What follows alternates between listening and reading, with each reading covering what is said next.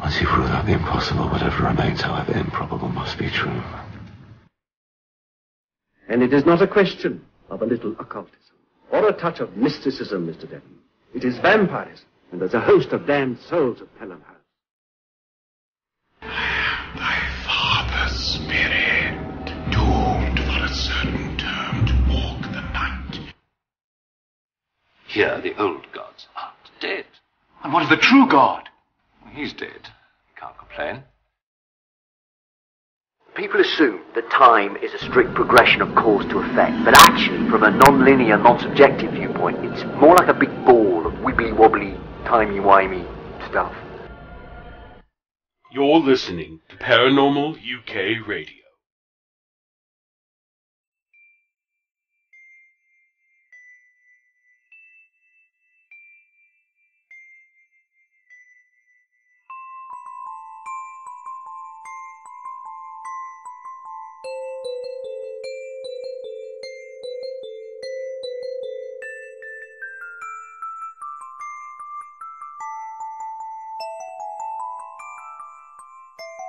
Welcome to Paranormal UK Radio. I'm your host, Irene Allen Block, and with me tonight is my co-host, Mark Johnson. Hello. Hello, Mark. And Andrew Chaplin. Good evening, ladies and gentlemen. That's Andrew. I think you've got a sore throat or something, Andrew. A sore throat? Well, you've gone rather deep. Oh, this is my natural talking voice. Okay, all right, then we'll save it for till later, eh? Well, I just wanted to say we are coming up, and Christmas is just right around the corner. So we are having our special Christmas themed show. And before we get into our guest, you know what? This is going to perfectly fit in with tonight's show. I think, Andrew, you have a Christmas ghost story to tell us. I do, and it happened actually today, funnily enough, very strangely. I went into St Albans with a very psychic friend of mine called Indigo, and she's on Facebook as Indigo Phoenix. She's highly psychic, and she's into kind of witchy stuff as well. We were in St Albans, going to the little Christmas market, and we were in the old part of St Albans, walking around in the little gift shops. So we go into this one particular gift shop, walking around, collecting a few bits for Christmas, and we went past like a candle section, and then we went to pay our for our goods at the tills. Whilst we were standing there, there were two or three red candles, big red candles, just flew off the shelf. Absolutely bizarre. No one was near them. No one was touching them. And they didn't just roll and drop, you know, as if kind of there's been a vibration and they just kind of plopped down. They flew off in the same kind of style as, I don't know if people have seen kind of like CCTV footage of haunted shops where things have literally flown off the shelves. It was just like that. They landed on the floor, and some of the staff quickly, hurriedly grabbed the candles, put them back on the shelf as if nothing had happened. And I asked them, "Is this shop haunted by any chance?" And they looked at me completely unfazed, as if it's the most natural thing in the world, and said, "Oh yeah, all the shops are haunted in this place." And the way they said it was as if it was kind of like, "Yeah, this happens all the time. Not a problem." So you actually witnessed this, Andrew? You actually saw them fly? Right. Yeah, it was right next to us. We all looked at each other. I looked at Indigo. Indigo looked at me. We looked at the staff. The staff looked at us, and there was no one there. And literally, that's exactly what happened. They flew off the shelf, and it wasn't even kind of like nighttime, kind of like, you know, 3 o'clock in the morning on, you know, CCTV. This was in a busy shop, although no one was actually by the candles.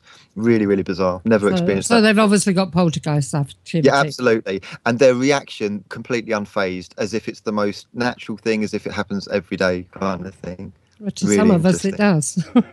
Yeah, well, to you certainly. But yeah, I just thought I'd share that one. Really, really interesting, actually. Okay, let's get on with the show then.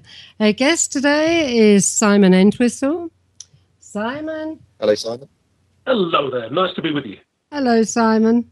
Simon's from Top Hat Tours, aren't you, Simon? So you're going to tell us a lot of nice stories tonight. Thanks, Irene. I run my own tourism business called Top Hat Tours, but I tend to cover a wide variety of guided ghost, murder and mystery tours. Wow. And I find the best way to conduct a tour is not to read about ghost stories, but to actually meet people who've actually come across ghosts themselves. And that makes the stories a lot more interesting, but also a lot more authentic, if you will, really. And we are coming towards Christmas, and I've got one or two Christmas ghost stories for you. One or two of them last about, say, 4 minutes. Would that be okay?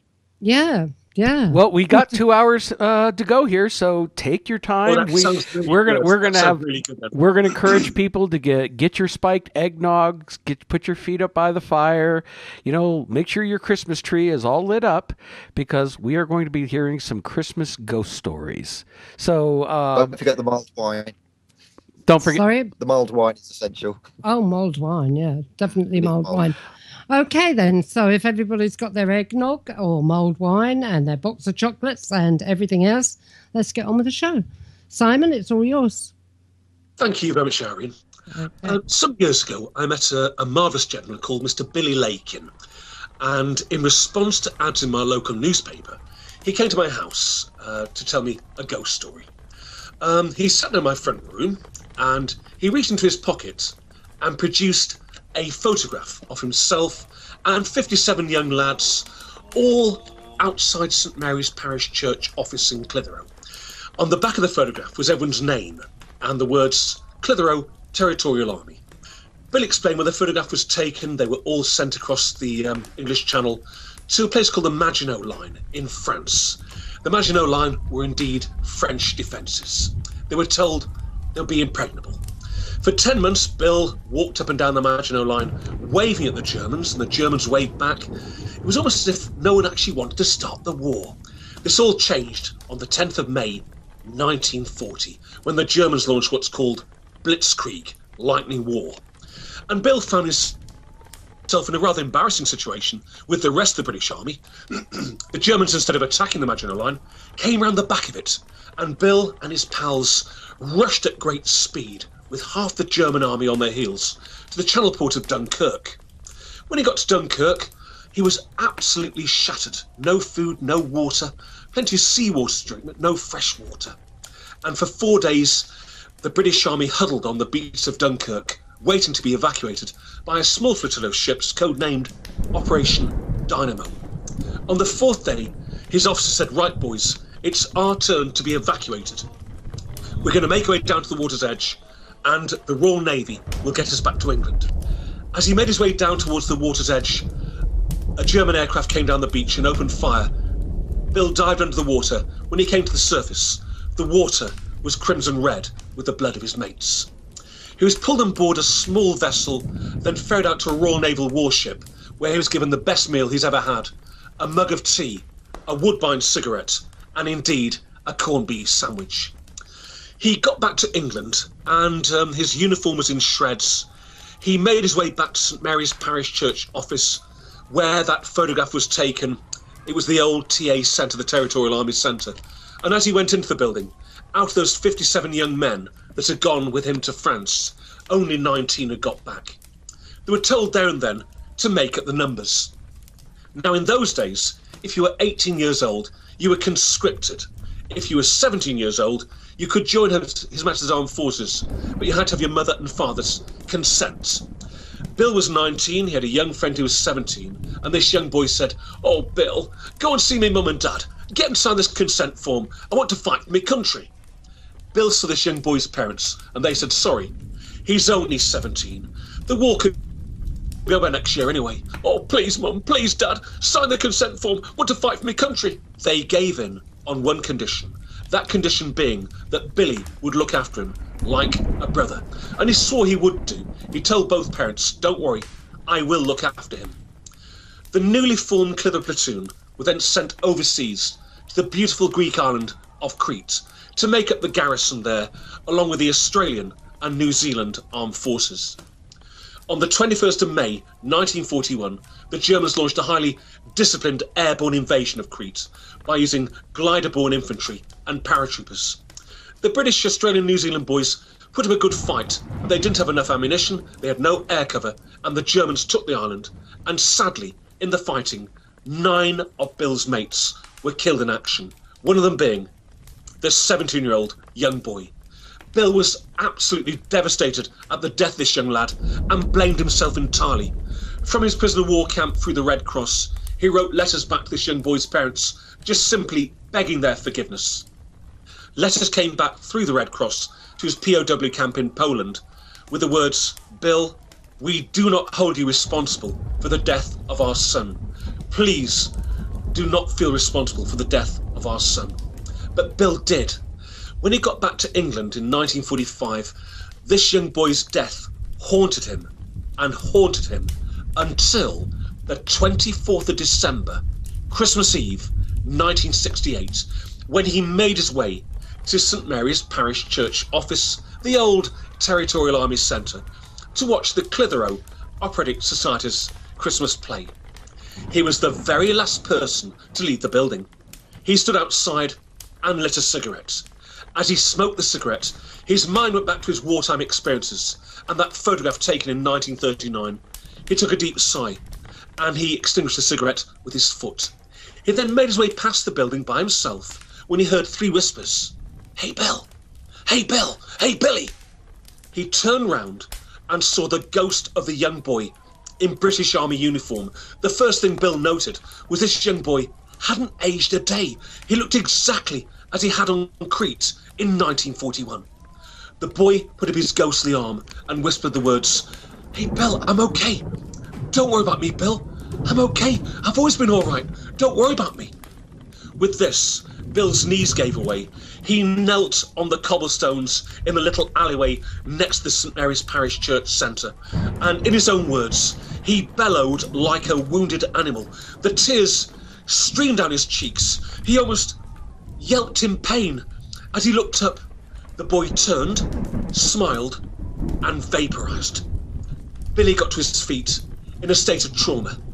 He walked through the town of Clitheroe that night, past the happy Christmas revellers, but the last thing he felt was celebrating anything. He got home, he climbed into bed, and fell into the deepest sleep he'd had in many years. The following day, Christmas Day, 1968, he was woken by the nearby church bells of St Mary's Church. He got out of bed and felt a lot more happy in himself. He then made his way to the washroom. He caught his reflection in the shaving mirror and looked again and again and again and saw a change in his facial appearance. He noted for the first time inside since 1941 he was actually smiling, and he felt he'd been truly forgiven for the death of this young boy all those years ago on the island of Crete in 1941.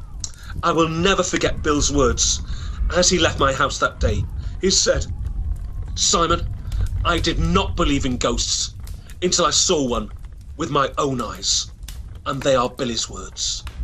A very, very touching and a very moving story. Wow.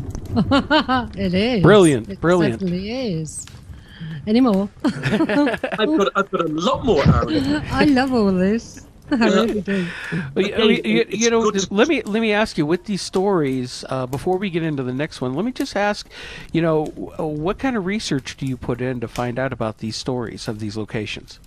Okay, the best thing I find with all of my tours is not to read about ghost stories, but to talk to people who have actually seen ghosts, and that's what makes the stories even better. To hear it from the horse's mouth, if you will, a phrase we use here in the United Kingdom, you actually hear it from the eyewitnesses, and you can always tell when someone, again to use an English term, when somebody is pulling your leg, when somebody is actually making fun of you, but you can always tell when someone is being very, very serious. And Billy really, really was serious when he came to see me that day and told me this rather sad and tragic story. Fantastic. With a happy ending. Well, yes, he was truly forgiven for the death of this young boy. When Bill died about 6 years ago, and I went to his funeral because I knew the man, and when I went to the interment at the local cemetery, there were 2 elderly gentlemen standing by the grave, and I had a diplomatic word with one of them, and he said, "Oh yes, we were all captured together on Crete by the Germans." And I mentioned the young boy, and they said, yes, Billy was looking after him, and he sent the young boy to hide behind the ammunition truck, which had a metal tailgate, but a German sniper caught him in open ground, and that's what really affected Bill very, very badly. But seeing the young lad's ghost, he felt he'd been truly forgiven for the death of this young boy all those years ago. And it's a very tragic but also a very true story. Okay. Simon, have you got any direct ghost stories where you've seen anything personally at all, out of interest? Right. Well, firstly, I'm not a medium. I'm not a psychic. I'm still not a clairvoyant. I do believe that there's another life after this one. I've always believed there is another life after this one. The only time I've ever felt anything would be, strange enough, it wasn't actually a ghost walk. It was a trip to France, to a place called Ypres. And there's a place there called the Menin Gate, and I joined a guided tour there where we climbed on a coach and went to a place called the Sunken Lane. Now, the Sunken Lane is on the Somme battlefield, and it's a natural limestone dip. And, of course, in warfare, it would have been an ideal place to actually hide from enemy fire. And the tour guide was a smashing chap called Robin Williams. He was actually a Welsh lad, brilliant tour guide. And he showed us a video on the coach before we got to the Sunken Lane. And that video was of a group of Lancashire Fusiliers, a rather famous Northern British Army regiment. And these men had all come back from Gallipoli. They were all highly professional soldiers. And their job was to look after a chap called Geoffrey Malins. And Geoffrey Malins was an early film pioneer. His job was to get into the Sunken Lane at night time. The Sunken Lane at that period of time in 1916 was very, very near the German lines. And the British and Commonwealth forces had been digging deep under the German lines and made this huge underground cavern and packed it with TNT. It was Malins' job to film the explosion. And then, of course, the British Army would then make a huge dash to catch the crater, but get behind the German defences. You mentioned the spooky side. Well, I went and I got to the coach first, and whilst a group was having a cigarette, if you will, and a bit of a chat outside the coach, I walked down the Sunken Lane by myself. And there were lots of wreaths in the hedgerow, lots left by the Royal British Legion. And I suddenly felt I was being watched. And I turned round, and I didn't see anyone, but what I did hear was a German voice. Wie geht's?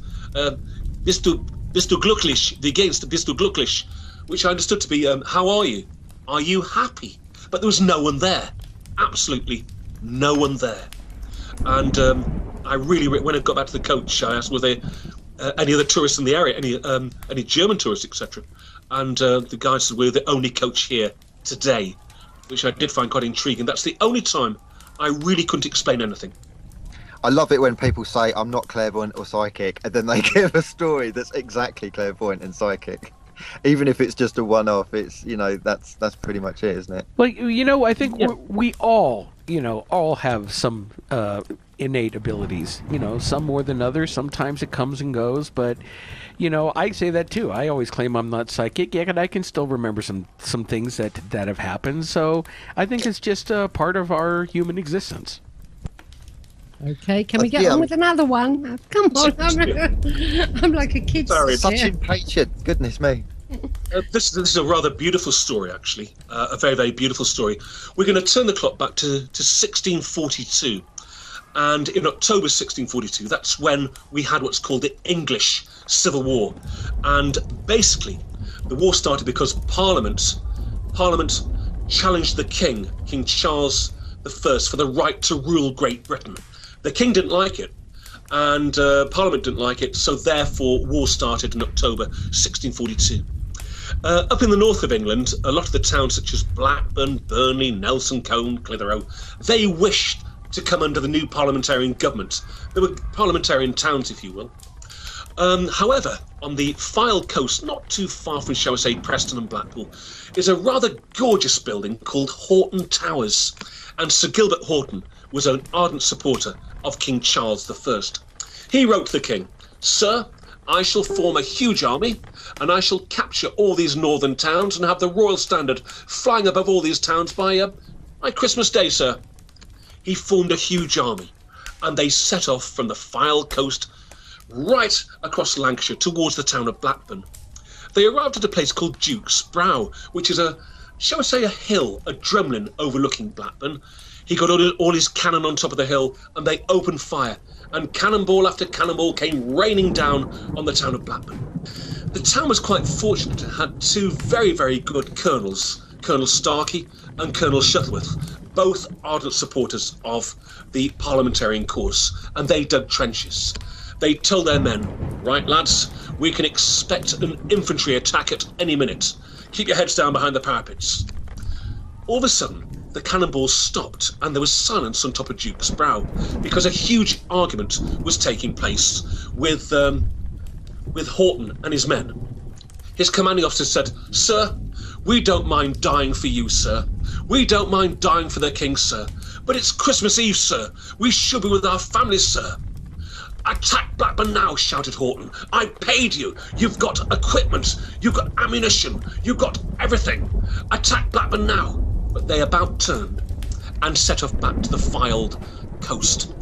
In the meantime, Starkey and Shuttleworth and the trench systems in Blackburn thought, "Here, they're retiring. We can cut them off at the top of the hill." And a rearguard action took place on top of Duke's Brow where ammunition was expended with quite a few casualties. We now pick up the story in 1995, where a lady who lives on top of Duke's Brow, she has rather a large house, and she decided to dig over her vegetable patch. She put a fork into the soil and turned the soil over, and up came a cannonball, followed by some musket balls and what looked like a broken spur from a cavalry officer's boot. She'd heard about the Battle of Duke's Brow, and she put all these items inside a seed tray and then took the items into her home. She ran a very successful guest house. The telephone rang, and on the end of the telephone was an Australian voice. "Hello there. Have you got a room for me wife and 3 kids? We're going to come over the Savo. Going to stay in Blackburn for a couple of days over Christmas." "Of course I have," she said. "Right, we'll see you this afternoon then." The Australian family arrived, and she showed them to their rooms, and she said, "I'll just make you a nice cup of tea before you settle in." She put the kettle on, and then she heard the sound of hysterical shouting and screaming.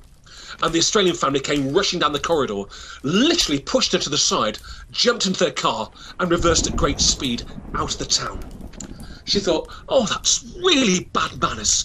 Oh, no, I hope my dog hasn't made a mess in the front room." She made her way to the front room. She found the sofa, the settee on its side. She found a lampshade on the floor, and she also noticed that a picture was hanging quite awkwardly off the wall. She told her husband. Her husband said, "Oh, don't worry, dear, don't worry. Australians, very strange people." But she was very upset. That night, she got a telephone call from the same Australian. "So sorry about leaving your house in such a hurry, love."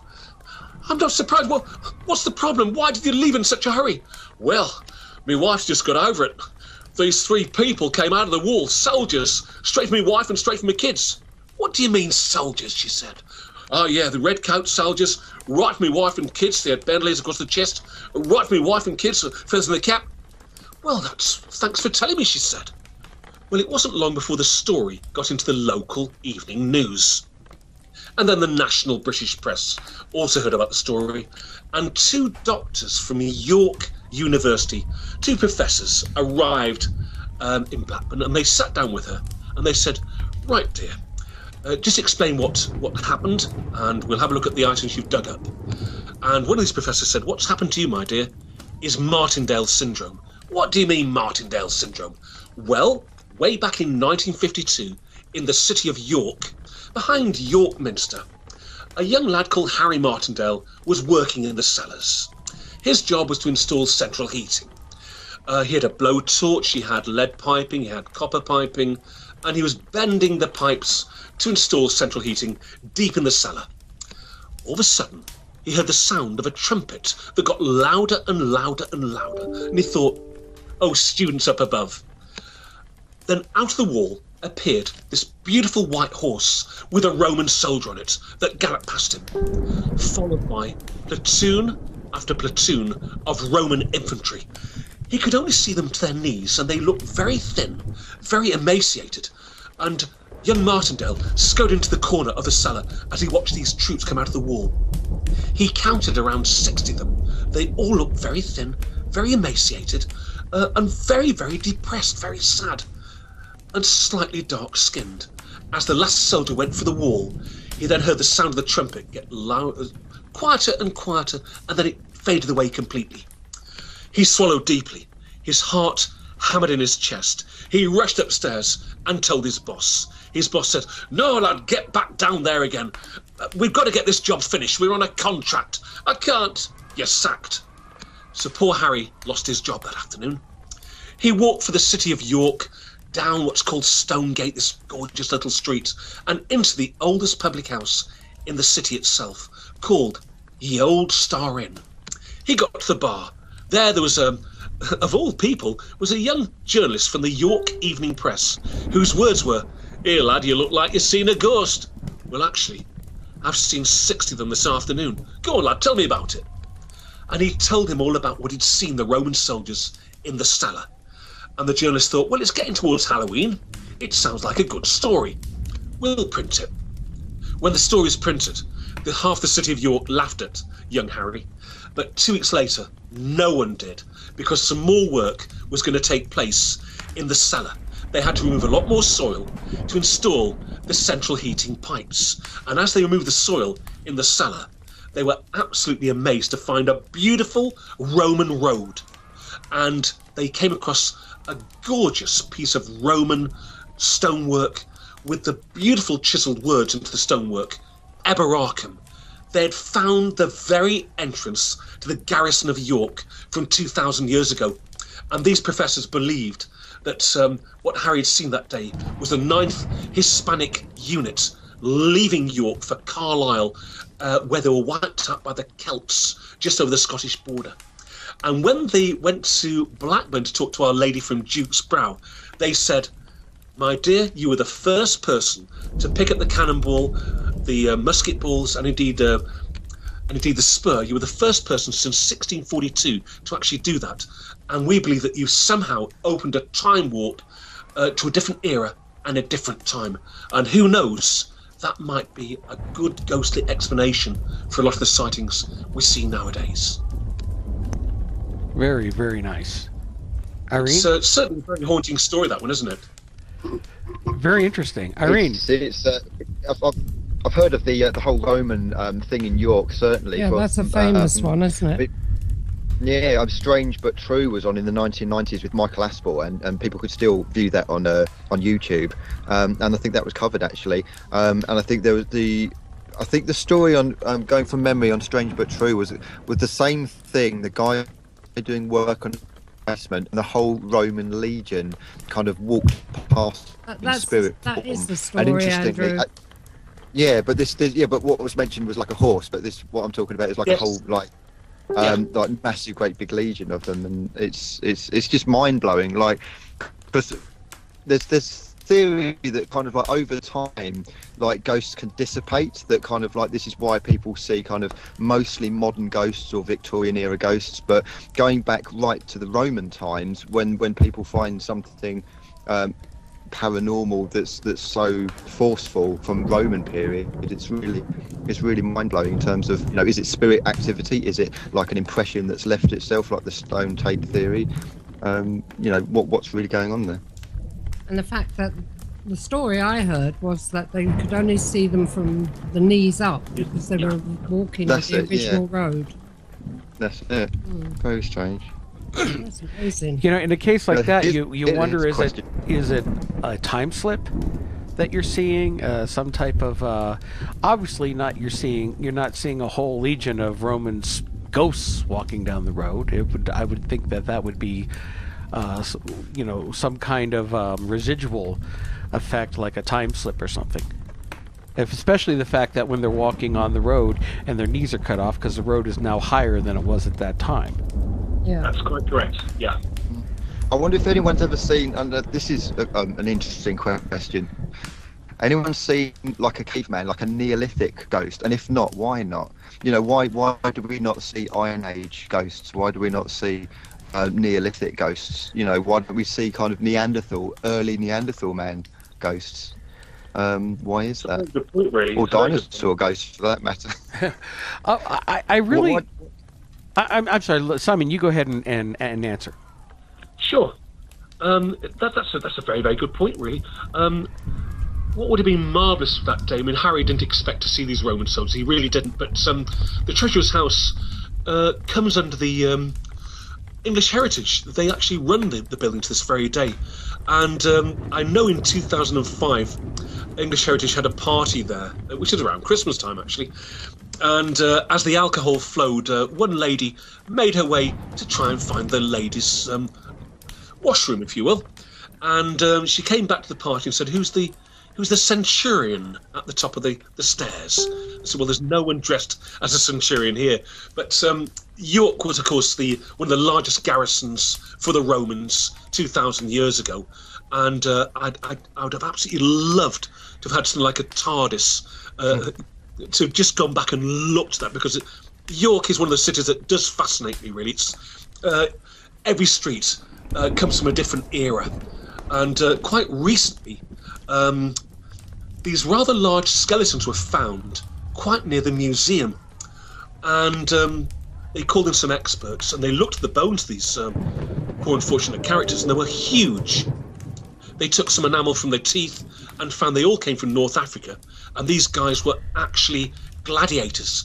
What really did shock quite a few people is on the bones, the femur, the scapula, tibias, were some unusual marks, and they found these marks being made by tigers or lions, and these guys had literally been thrown for entertainment purposes into these amphitheatre type areas for entertainment, but was fought to the very, very death in rather sad situations, really. Well, that's one thing you could say about the Romans. They sure knew how to throw a party. Wow, those guys definitely did, didn't they, really? Hey, you know, you were always hoped that you were an invitee and not the guest of honor. Oh, very much so, yes. Oh, good Lord. Irene, any comments? Sorry, no. I've got a small paranormal experience I had in York, actually, in 2001. Fire away. So yeah, I was visiting. I've got family up north, basically in Yorkshire and Harrogate area. And although I've already visited the city previously when I was a kid, I went there in 2001. I think early 20s, and I didn't really know the city that well, and I just kind of like went off and did my own thing. It was about evening time, and I was in the old part and walking along the cobbled streets. Now, as I was walking along the cobbled streets, I was coming up to a certain area where I could see above the rooftop, I could see the cathedral of York Cathedral, and I got kind of like a really depressed type feel, and I kind of thought, do you know what, weirdly, I don't know why, but I think that might have been the last thing that some people might have seen, and I couldn't explain why. And I kept walking along, and I kept thinking, it's almost as if like people might have been executed, and like that was literally the last thing, the cathedral. As I went round the corner, I kid you not, looking across, there was it was basically a little square, and there was a pub there called the Last Drop Inn, and they had like a triangle of gallows where you would hang 3 people at once. And sure enough, kind of going around the corner, there was a little kind of stage bit, kind of like a stone wall bit, and a little plaque saying that this is like the hanging spot in York. And that was kind of like the first inklings of kind of like the psychic side of things with me personally.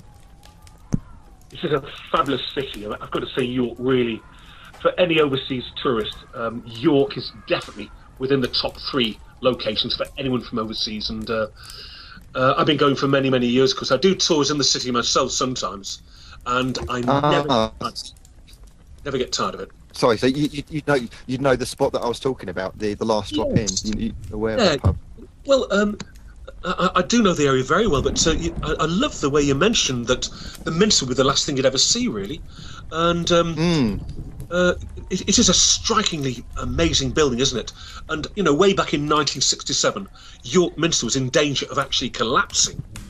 And because it's a national treasure, the government came in immediately. And they called in some experts, and those experts came from, would you believe, Sweden. And they worked out how to save the Minster. But they thought the foundations are all flooded, and so they sent frogmen down there.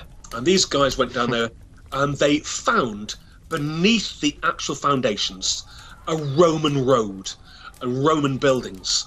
And they thought, right, let's kill 2 birds with 1 stone here.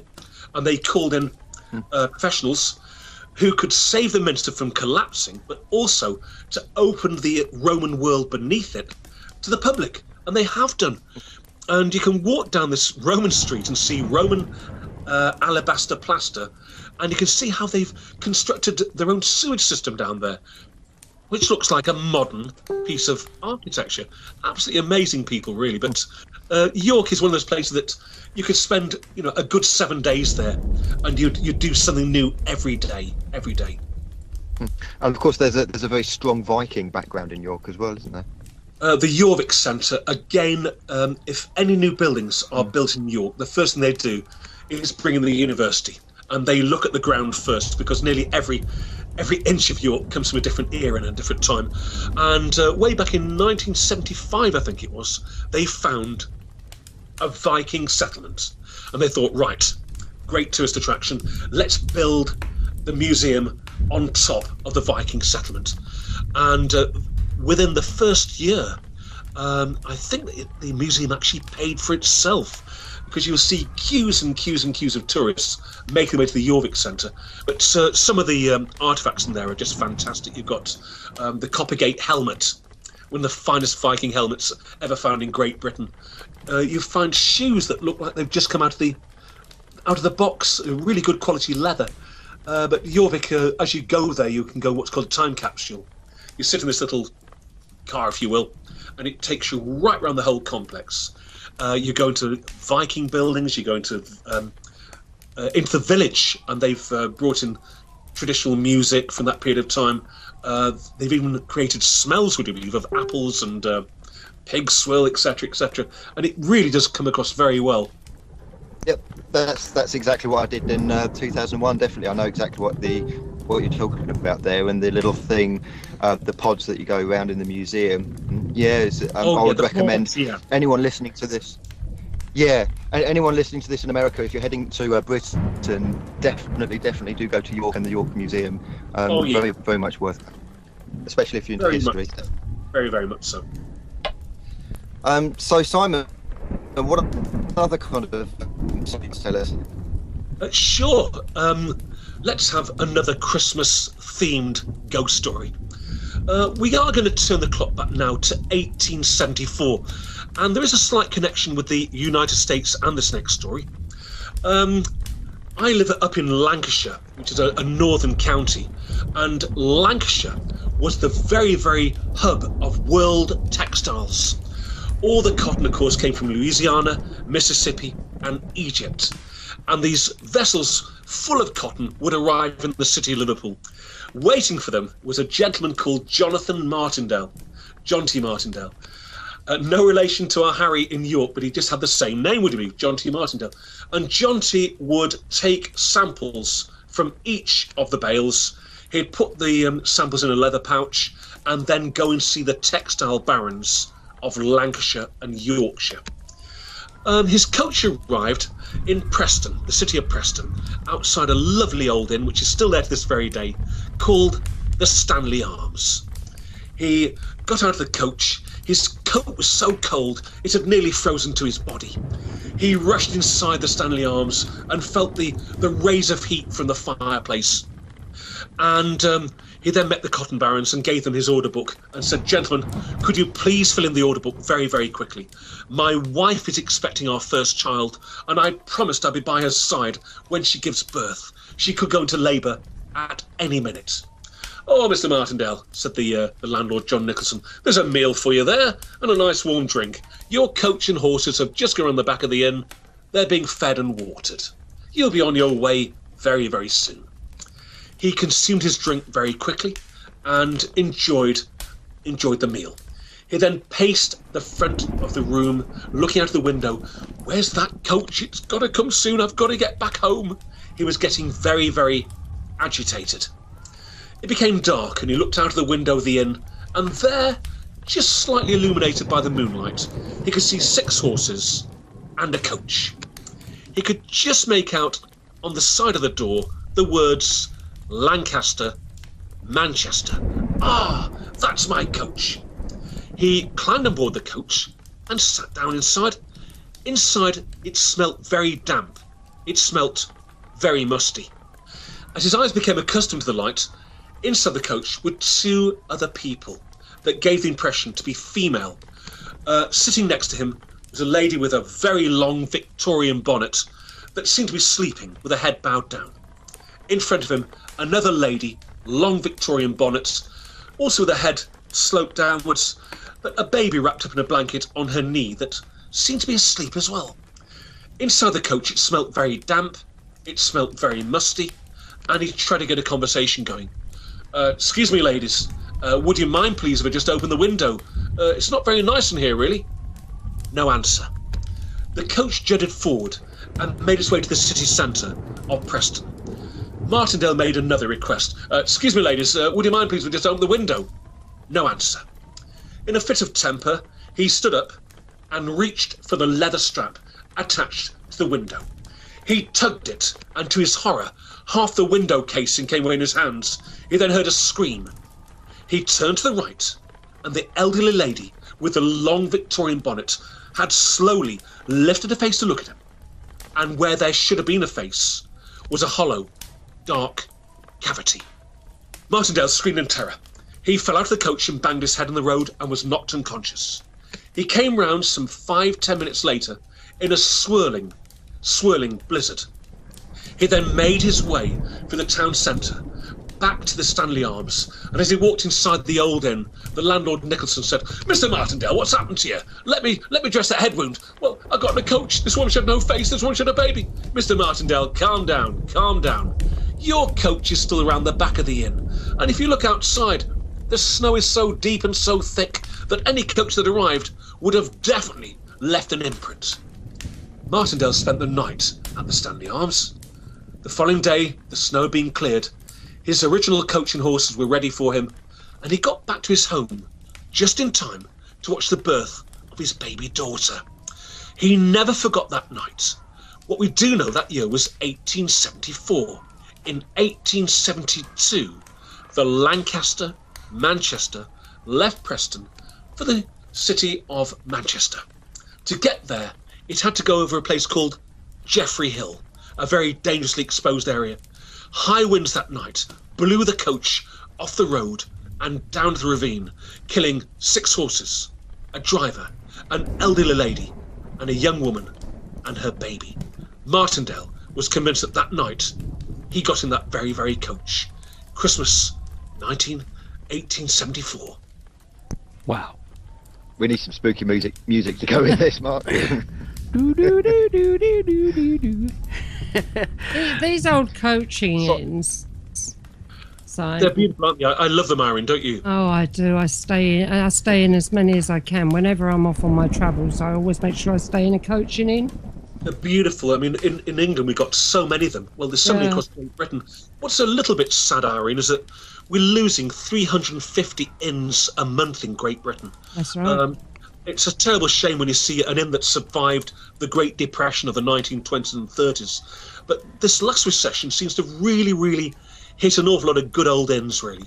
Yeah, they're closing down all over the place. But, all over Great Britain. Yeah, but I always make sure it's a coaching inn.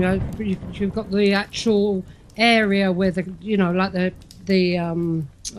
they call it, where the coaches go through into the yard at the back. Yes, courtyards, yeah. Yeah. It's got to Beautiful. be a coaching inn. I love them. I really do. And I've stayed in quite a few all over the place. Yes, yeah. Simon, have you got any stories about Jack the Ripper? Can you give us? Well, it's a great story, isn't it? I mean, that's an absolutely magnificent story. I've actually done Ripper tours with other guides over the years, but what I can tell you, as we all know, Jack the Ripper was never ever found. There were many suspects that took the life of poor old Catherine Eddowes, Margaret Kelly, Anne Chapman, Lizzie Stride, and Coates. But there were many suspects. One was actually an American doctor called Dr. Tumblety. And for some strange reason, he was actually in the City of London in 1888. And he'd actually gone to one of the hospitals and asked if you could actually buy, this does sound rather crude, but it's very true, actually buy some uteruses for medical experiments. As we do know, two of the victims actually had kidneys and were terribly disfigured, but uteruses were removed as well. And many people believe that Dr. Tumblety may have been the character. But many years later, in the city of Liverpool, a gentleman called Mr. James Maybrick was brought into the equation. Maybrick was a very, very wealthy textile baron, and he would make his way down to the city of London on a regular basis to, shall I say, look at the young ladies in Whitechapel, if you will. He was a drug addict, and in the early 1950s, in his home, a diary was found, and the diary related to his trips down to the city of London. And the diary was looked at very, very clearly. And what did amaze everyone is that he was in the city every time when these young ladies disappeared. It's very, very likely he would have known them or come across them, but whether he was Jack the Ripper, we'll never, ever, ever know. The biggest suspect was a chap called Aaron Kosminski, and Kosminski was a Polish immigrant. He was a butcher and would have been quite used to, shall I say, butchering animals, but also removing things like kidneys and other items for sale. But it is an intriguing story, and what I find just a little bit sad is that parts of the original City of London on that tour, some were destroyed in the Blitz, of course, and in the case of where Lizzie Stride was murdered, that's now a brewery. But anyone visiting the City of London, I've got to say the Ripper tours are fantastic, and although we're talking about a maniac, an absolute maniac, you can actually walk into history on these tours. What would you say is your favourite tour or favourite area? Where's the most stories, Simon? Well, I conduct a lot of tours in Lancashire, Yorkshire and Cumbria. One of my, I suppose this really is a story not too dissimilar to the famous Whitechapel murderers. But I live quite near the town of Blackburn, and I do a tour in Blackburn called Heroes and Villains. And we'll turn the clock back to the 25th of October, 1875, and a 9-year-old girl called Emily Holland is walking home. She's walking home with her two brothers through the streets of Blackburn, and as she walks past an old inn called the Wheat Chief, she just disappeared. Her two brothers turned round and thought, where's Emily gone to? That's strange, she's just disappeared. They got back home, and as you can imagine, Emily's mother and father were absolutely distraught. They said, where's Emily? Well, she just disappeared. What do you mean? Disappeared? You should have stayed with her. Well, we did. She just disappeared. So Emily's mother and father rushed down to the town centre of Blackburn, and they made their way to the local police station. There they met Detective Livesey, Inspector Potts and Inspector Elliott. And there they set up patrols of the town, searching the whole of Blackburn. After 7 long days, they said to Emily's mother and father, we're so sorry, we can't find her anywhere. An hour later, a gentleman called Mr. Peter Fairclough took his dog for a walk in the nearby town of Great Harwood. The dog went into the park, and the dog came out of the park with some newspaper in its mouth, saturated in blood. Get that out your mouth, he said, get that out your mouth. He got hold of the newspaper and tugged it, and out fell a child's limb. Fairclough was, as you can imagine, deeply upset. It wasn't long before Livesey, Elliott and Potts arrived, and they ascertained that the limb belonged to 9-year-old Emily Holland. And that day they told the parents that it's very likely the child had indeed been murdered. An hour later, a Mrs. White from North Blackburn was walking to work, and she tripped over some more newspapers saturated in blood. She picked up the newspapers and opened them, and was horrified to find the torso of a child in there. Blackburn police arrived, and they took the remains to the mortuary in Blackburn police station, and Inspector Elliott said, I've got it. Whoever committed this despicable murder on this 9-year-old girl committed it in a barber's shop. If you look inside the newspaper, there's lots of hair belonging to different human beings. It's a barber who's committed these murders. they went to every barber's shop in the town of Blackburn, and they came across a shop owned by a chap called Mr. William John Fish. Fish was 25 years old. He had a wife and 2 daughters, and was considered to be quite a respectable person. As the police went into his shop, they saw a large pile of the local newspaper, the Lancashire Telegraph. And Inspector Elliot had actually taken down the names and numbers of the pages used to wrap the poor girl's organs in, and that paper was missing. Mr. Fish, where's last week's Lancashire Telegraph? Oh, I used it this morning, sir, to light the fire. And they accepted his story. The police went back to the police station, and they looked out of the window, and they saw a billboard from the local newspaper. Blackburn Police incompetent. Blackburn Police no nearer to catching maniac. This upset them, but they couldn't get a single lead. A week passed, another week passed, and these billboards were getting more and more aggressive. A local mill owner called John Hornby put up £100 to anyone who could find the murderer. And the Home Office in London thought, this man's made a big effort. We too shall put £100 reward to find the murderer. Now, £200 in 1875, that's an awful lot of money. Who should pick up the gauntlet but a young boy of 12 years old in the nearby town of Preston called Peter Levine? He wrote to Blackburn Police. Sir, I've got a little dog, sir. He's called Morgan, sir. He's a collie lurcher cross, sir. He's got a marvellous sense of smell. He'll find your murderer. The police had a good laugh at the letter and looked out of the window. And that day the billboards were getting very, very aggressive. Blackburn Police useless. Blackburn Police incompetent. No nearer to catching maniac. They thought, well, let's bring this young lad in. We've tried everything.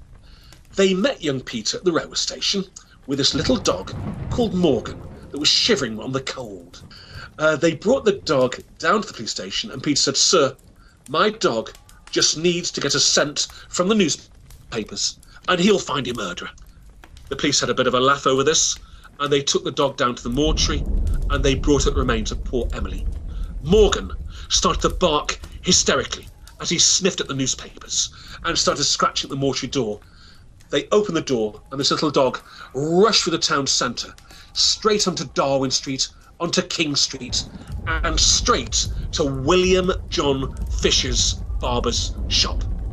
Fish looked out of the frosty glassed window as he saw these 3 police officers arriving with young Peter and the dog, and they hammered on the door. He opened the door. The dog went through his legs and straight towards the fireplace and started barking up the fireplace. Peter shouted, sir, me dog knows there's something up that chimney, sir. He knows there's something up the chimney, sir. Right, arrest Fish immediately. Elliot handcuffed him, whilst Detective Livesey knelt down and reached behind the chimney breast. He found some more paper.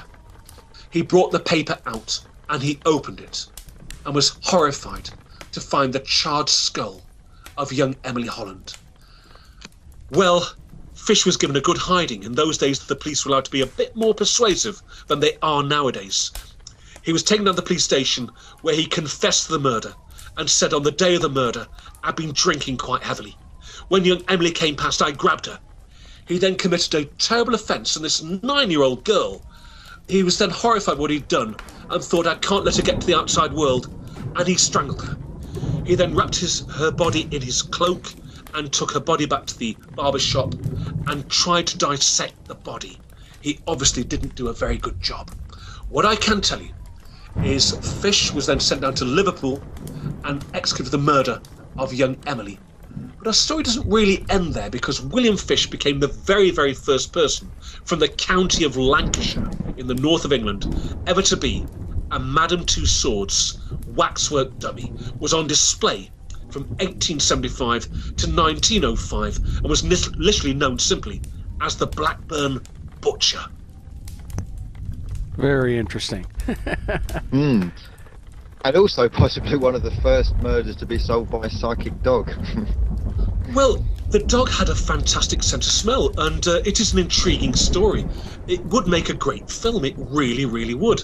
What I can tell you is because Peter Levine was just a 12-year-old boy, his mother and father, they got the money that was put up by Mr. Hornby and indeed the Home Office, and they spent it before the lad became 18. So he never saw a penny of his hard labours, really. But it's a great story, a really intriguing story.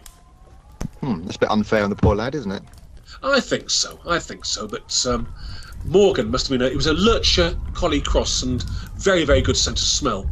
And even nowadays, of course, bloodhounds are still used by police forces across the world to find, to sniff out anything from drugs to blood to convicts, of course. Well, but would a dog have the scent to smell of that kind of distance? I mean, when it first arrived into the town, right up to the shop of Mr. Fish, that's quite. I should imagine it's a fair distance, and also presumably the shop. I don't know if the door was open or not, but if it was a closed door, how could it have that much of a sense of smell for that distance behind a closed door? It must have known exactly where to go to. Instead of scratching the door outside, and it must have had incredible instinct. It was an incredible instinct, really. From Fisher's shop to the police station, you're looking at probably 4 or 5 blocks to get there, really. But it is an intriguing story and well documented. Okay, do you want to tell us another story? That one was quite good.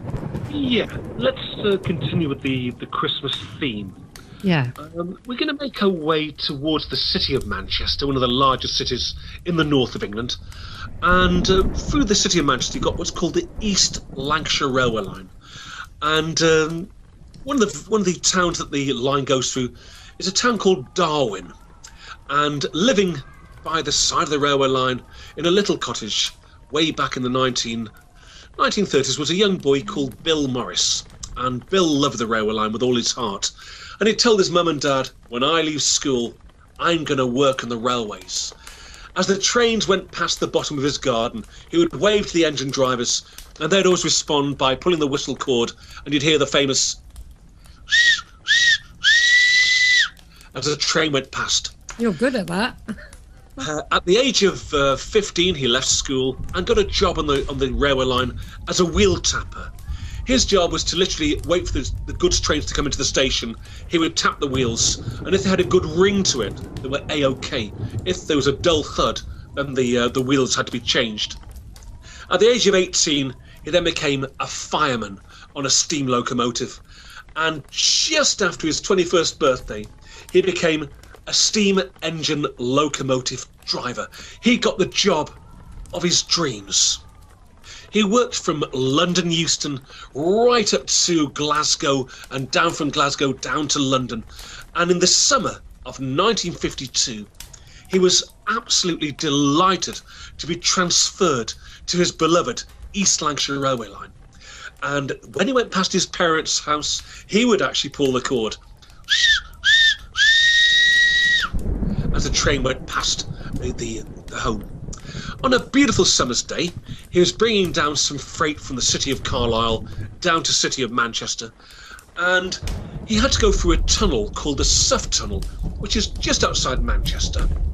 And as the train was about to go into the tunnel, he glanced to his right and saw a field, and behind the wire fencing was a young boy with straw-coloured hair, and the little boy waved at Bill, and Bill waved back, and as the train went into the tunnel. Bill saw this young boy every single day for the next 5 weeks. The little lad was always waiting at exactly the same area behind the fencing near the tunnel entrance.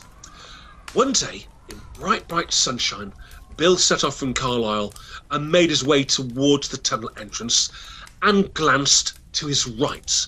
The little boy was in a different part of the field. And as the little boy saw the train arriving, he started to run. And Bill noticed with absolute amazement, the young boy was running through sleeping sheep. It's as if the sheep didn't even know he was there. He was running through them. Bill elbowed the fireman. Look at that! The fireman looked up as the train went into the tunnel and said, "I'm sorry, mate, I'm too busy shoveling." The train went into the tunnel down to Manchester, and they changed their freight in the city of Manchester and went to the buffet on the bar on the station for a cup of tea and a sandwich. And the fireman said, "Bill, you've been really, really quiet. What's the problem?" "Well, it's that young lad. You know, the young lad we see near the tunnel entrance. Today, he was in a different part of the field, and I saw him running towards us, but he was running through sleeping sheep. It's as if the sheep didn't even know he was there." "Oh, no, you're seeing things," said the fireman. Well, they coupled up with their new freight and made the journey back up north again. And as they were about to enter the Suffolk Tunnel from the Manchester side, they saw a red light in the distance. Bill slowed the locomotive down and saw that the light was being held by a police officer. "What's wrong, officer?" "Oh, terrible. Absolutely terrible. There's been a young lad killed at the tunnel entrance." "Oh, officer, that's terrible. Terrible." "It is. We just told the young lad's parents this afternoon, and what's really sad is that his brother was killed there 6 years ago." "Oh, officer, that is terrible," said Bill. Word came through that the tunnel was now open for traffic again, and Bill took the locomotive through the tunnel, and he came out into beautiful bright sunlight and glanced to his left. He saw the straw-coloured haired boy there, holding the hand of a much taller boy. They both waved at the engine, and as Bill waved back, he saw them both literally fade away into thin air. He elbowed the fireman. "Look, did you see that?" "No, too busy shoveling, mate." Bill never saw them again, but he knew what he saw that day was indeed the two ghostly boys that sadly lost their lives at the entrance to the tunnel at different times of their lives. A very touching but very, very gripping story from Christmas 1952. Wow. That's sad, isn't it? It is sad. Very, very tragic story. Yeah. Next one. Keep them coming. Simon. Hello. Simon, do you have any stories about either a possibility of the ghost of Charles Dickens or anything along the lines of the Christmas Carol story that may be based on any kind of reality or experiences or anything similar? I don't know if it exists or not, so I'm just asking. I'm a great fan of Charles Dickens. I think he was a magnificent writer. Strange enough, I do a tour at a place called Samlesbury Hall. If you go into Google search and put Samlesbury Hall in, it's one of the most gorgeous Tudor buildings in the whole of Great Britain. Built around 1322 and still standing to this very, very day. Charles Dickens would go there on a regular basis. The hall was owned by the Southworth family in the Victorian period, and there were rather wealthy people, the Southworths, and they did in fact invite Dickens there on a few occasions. I just think he had a brilliant mind, and you look at all those books he wrote. I think The Christmas Carol's a gorgeous story, isn't it, really? It's a gorgeous story. It's more of a warning, isn't it, really, about Scrooge was a very selfish man, wasn't he, really? A very greedy man. Well, it's almost a morality tale, you know. He turned his life around beautifully, didn't he, really, in the end? He really, really did. So that's more of a novel, really. But I can tell you some gorgeous stories from Samlesbury Hall, if you'd like. Please do. Go for it. Okay. We're now going to turn the clock back to 1923. Samlesbury Hall is in a terrible state of disrepair. It's a beautiful Tudor building. Huge holes have appeared in the roof of the main hall. The long gallery is in danger of collapsing. Local builders gather like a flock of vultures to take away all the stone, all the timber, to be used for buildings outside the area. On the 11th hour, the Samlesbury Hall Preservation Society are formed, and these consist really of wealthy entrepreneurs and historians, and they raise enough money to save Samlesbury Hall from falling down. Now, they can't let any Tom, Dick and Harry work on buildings of this kind. They have to have someone that's highly skilled in medieval buildings. One such person fitted the bill beautifully, and do wait for his name, Mr. Michael Palin, no relation to our Monty Python star whatsoever. He was an extremely clever man when it came to restoration of medieval buildings. He'd worked on Bodelwyddan Castle in North Wales, he'd worked in Muncaster in Cumbria, Levens Hall in South Lakeland, and Bram Hall in Cheshire. He knew his stuff. He arrived on a beautiful, beautiful June day with his 4 apprentices, and he gave each apprentice a different part of the hall to work on. He chose the oldest part of the building and got his ladder and climbed up the main hall wall to look at the stonework, which was in a terrible state. With a hammer and chisel, he chiselled away and dropped a huge block of stone from the roof down to the floor. He was horrified to see standing at the bottom of the ladder a little boy with curly black hair. The stone came down at great speed, grazing his nose and landing at his feet, and Palin shouted, "Look out! Stand back! Stand back!" The little boy didn't even move. The stone grazed his nose and landed at his toes. Palin came down that ladder at great speed to give this lad a piece of his mind. He could have been badly injured or even killed, but the role was completely reversed. The little boy shouted, "You shouldn't be here! You shouldn't be here! Mr. Southworth won't like it! You shouldn't be here!" "Well, I've got a right to be here, lad. You stand back. You could have been badly injured." He turned round and climbed up the ladder. The little boy had gone. That's strange. He must be a quick runner, thought Palin. Well, for the next 5 months, they worked their socks off, bringing in new timber, new tiles, new casings, and the hall was beginning to look a bit like its 1322 self once again. They arrived on a bitterly cold December day, Christmas Eve, 1923. The blue sky disappeared, and huge clouds full of snow appeared from nowhere, and heavy, heavy snow came down from the heavens. Before long, all the roads outside the hall were clogged with snow, and Michael told his 4 boys, "I'm sorry, lads. You'll have to spend the night here. There's no way we'll get back home tonight. We'll have to spend the night here at the hall." The 4 lads complained bitterly. It was Christmas Day the following day, but even they realised that outside was this terrible blizzard, the sort of blizzard none of them had seen before. Michael said, "It'll get dark by 4:30. What we'll do, boys, we'll go into the woods, we'll get lots of firewood, and we shall bring the firewood inside and keep the fire going in the main hall." They rushed into the forest, they came back with branches and twigs, and they had a huge pile of firewood. They got a roaring fire going in the main hall. Now, in those days, no mobile phones, no radios, no television. The only form of entertainment would be a good night's sleep, really. The 4 lads got their bedrolls and rolled them out in front of the fire and fell into a deep, deep sleep. Michael was about to join them. He was an ardent Christian, and he clasped his hands together to pray to the good Lord before he settled down for the night. And he glanced to his right, and there in the corner of the main hall, he saw a golden glowing light. Out of that golden glowing light suddenly stepped a very, very beautiful young lady in Tudor dress. She very elegantly made her way past Palin, knelt down in between the sleeping apprentices in front of the fire, and prayed to the good Lord. She whispered the words, "I hope my husband survives the war." Then she just literally vaporised, but left a crackle in the air, a sweet scent. Palin's mouth went dry. His heart hammered in his chest. He nervously glanced to the right and saw from the same entrance where the Tudor girl had appeared another golden glowing light. And out of that golden glowing light suddenly stepped an English Cavalier officer, typical 1642 officer.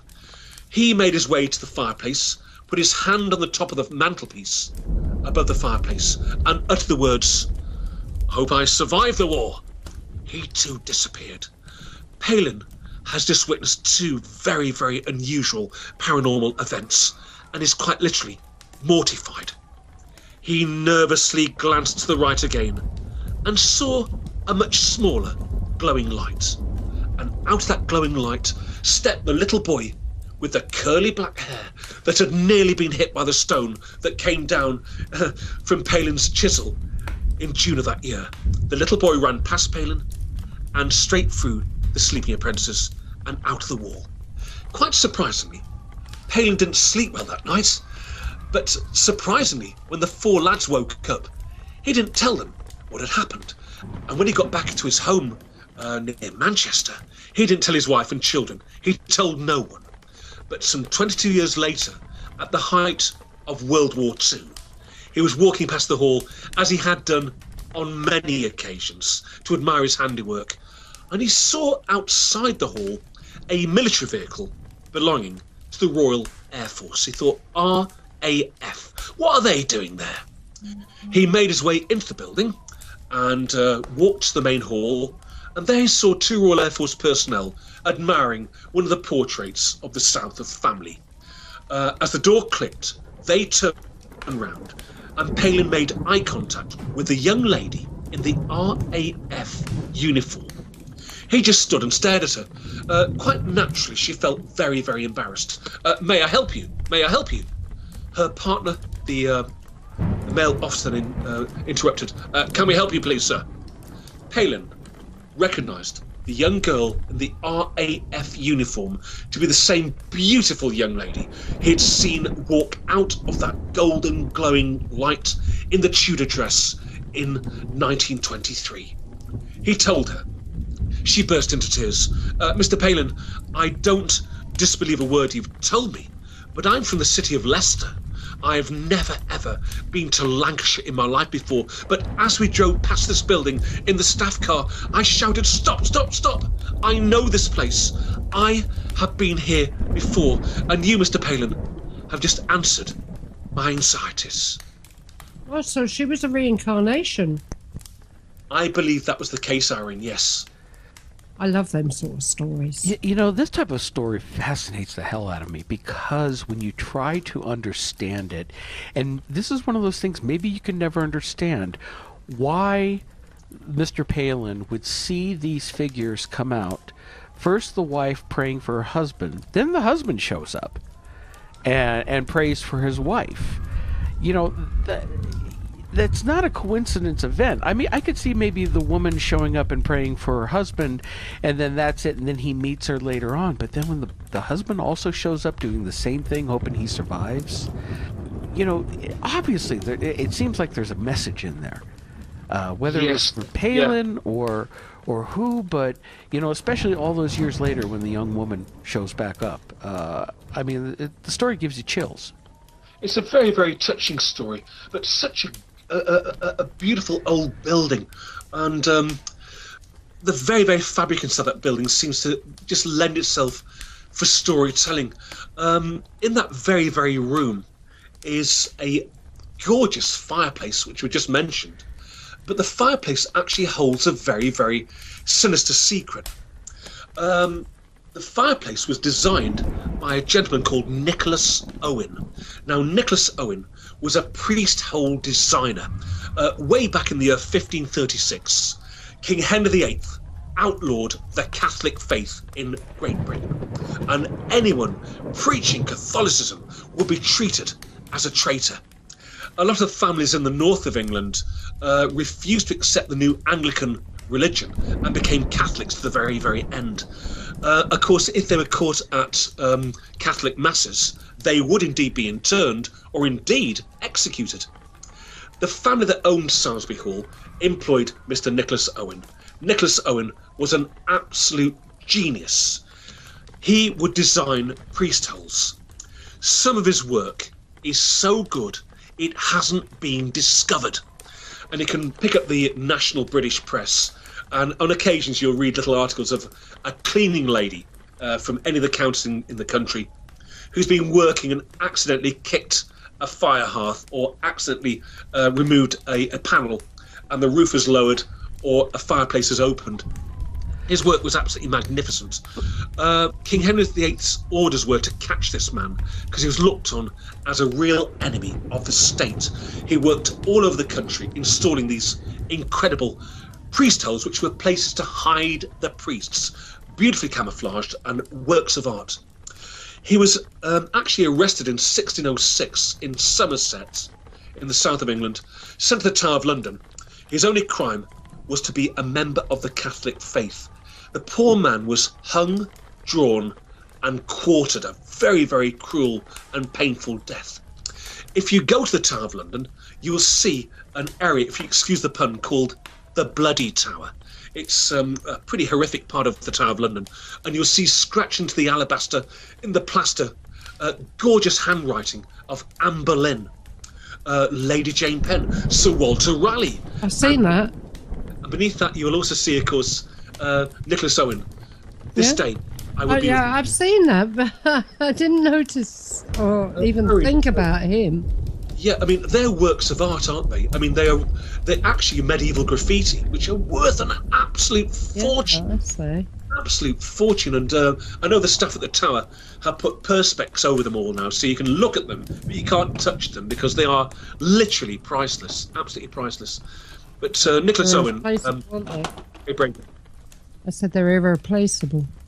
Irreplaceable, that's right, Irene, yes. Okay, what was wrong there, Mark? Oh, nothing.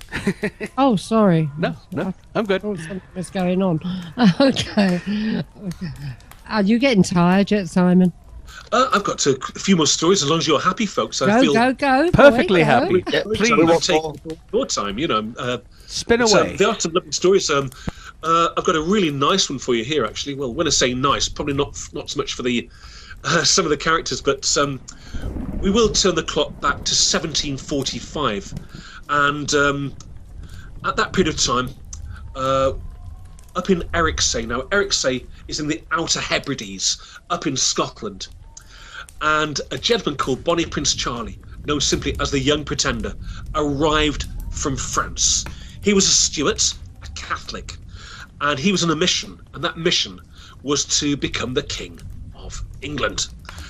And he had, of course, a lot of Scottish support. The Scottish clans met him, and he formed a huge army in the Highlands and then made his way down to the city of London with the intention of taking London and proclaiming himself King of England. Now, quite surprisingly, we always associate the Jacobite rebellion with just the Scots, but up in the north of England, there were a lot of English sympathisers who also wanted to see a Catholic on the throne of England once again. One of them being this rather brave chap from a beautiful hall near the town of Burnley in the north of England called Francis Townley. Very, very wealthy man. He'd been educated in Paris. He could speak fluent French, but he was an Englishman to the core, if you will, but also a Catholic. And he formed the Manchester Regiment. And when Bonnie Prince Charlie came down through Carlisle, through Penrith, through Kendal, down to Lancaster, he was met by Colonel Francis Townley and his English Manchester Regiment, and they joined the Jacobite rebellion. They set off down to Derbyshire, and they stopped in Derbyshire, which is a bit silly, really, because they could have continued to the city of London. It could have been a fear of what lay ahead. It could have been a fear of supply problems. But when they got to the town of Derby, they stopped. And that's when the prince said, no, I'm frightened about what lays ahead. They had no idea. In London, everyone's taking their money out of the banks. The French army are just waiting to invade. They just need to be given the word. But the word never came. In the meantime, the English Redcoats under the Duke of Cumberland and General Wade, who was later to become heavily involved in the American War of Independence, set up north and started to push the Jacobites right up to the Scottish border, to the Scottish border town, English border town of Carlisle. And there Colonel Francis Townley and his Manchesters held off the English Redcoats for 3 days until they were captured. And Colonel Francis Townley said to the Duke of Cumberland, I wish to be treated as a prisoner of war. You're no prisoner of war. You are a traitor to your country. He was taken down to Newgate Prison in London, put on trial and found guilty of treason. There the poor chap was indeed hung, drawn and quartered, his head locked off and placed on a pike at Temple Bar in London. His poor wife Mary made the long journey from Burnley down to the city of London to retrieve her husband's head. and brought the head back to Burnley, where it was placed in a wickerwork basket with a napkin over the top of it, and placed in the chapel. It was then placed in the chapel itself behind some oak panelling. In 1901, the last of the Townleys passed away, and the Town Council of Burnley are responsible for the upkeep of Townley Hall to this very day. In 1902, an inquisitive council worker made his way inside the chapel and removed one of the oak panels and found Colonel Francis Townley's head. It still had some matted hair on top of it, and there was a hole where the pike had gone through it. The head was then taken to St. Peter's Church and interned in the local cemetery there. But that's when strange things happened at Townley Hall. Mainly in the last 30 years, when a burglar system was installed in this beautiful old hall. Burnley police got sick and tired of being called out in the early hours of the morning to go to the hall to look at break-ins. When they got to the hall, the building was never broken into, but the burglar alarms had gone off. One sergeant in 1989 took 2 officers into the hall. They put the lights on, and the officer made his way up the spiral staircase to what's called the Long Gallery. As he walked down the Long Gallery, he had an eerie feeling. He felt someone was walking behind him. He very, very nervously, slowly turned round and was gaping at a headless corpse. And as he looked down, he saw the head was actually in the arm. He screamed in terror, ran down the stairs at great speed, back to the police station, where his colleagues laughed at him, apart from one man, the desk sergeant, the duty sergeant. He said, "Look, I believe you. I've been a bobby in Burnley for some 25 years, and I too have seen the ghost of Colonel Francis Townley, minus his head." And that is a very, very true story. That's another spooky one. I nearly choked on my sweets then. I'm sitting here eating sweets. It's so brutal. the whole drawn and quartering thing. Oh, they do that. You know, we used to love doing that. Hang them first, and then whatever, drawn and quartered. We never got that over here in the States. Well, yeah. What I can say is, had the United Kingdom won the American War of Independence, all those people who had signed the Declaration would have been hung, drawn, and quartered. That was definitely on the cards. We're a gory lot. A violent lot. You know, although, you know, with what's going on over here in our politics, I wouldn't mind bringing that back. You know, what's old is new again. Oh, good Lord. Hillary for jail. What's that? Hillary for prison 2016. Hillary for drawing and quartering. Head on a pike. That's what we should. Anyway, Simon, these stories are just absolutely brilliant, and far be it from us to interrupt you some more. So, do you have another one for us? I do indeed. As I said before, I am not a psychic, not a medium, not a clairvoyant, but I do find ghost stories fascinating, and some can be very, very touching. And a couple of years ago, I came across a lovely lady who showed me a letter. But I'll tell you about the story first of all regarding the letter. We'll turn the clock back to the early time of the last century, and a young boy called Jonathan Heskett. John was born at the wrong time of the last century. He went to the local primary school, and there he met a young girl called Annie Cresswell in the town of Lancaster in northern England. And it's so unusual for 2 5-year-olds to have affection for each other, but they really did. And by the time they were 16, these two were absolutely inseparable. It became blatantly obvious they were deeply in love, and they married each other at St. Michael St. John's Church in the city of Lancaster, and had a lovely honeymoon. They made their way to a gorgeous place called the Isle of Man, situated in the Irish Sea, not too far from Ireland. On coming back from their honeymoon, John was absolutely horrified to find a letter waiting for him from HM Government. He opened the letter.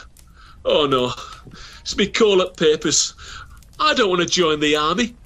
I've not even seen a German. I've got out against the Germans. I don't want to join the army. I don't want to kill anyone." He had no option. He was conscripted.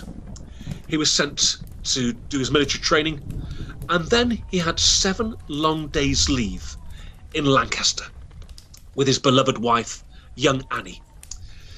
Every second, every minute, every hour of that leave meant so much to this young boy, because he knew he wasn't going to see his 19th birthday.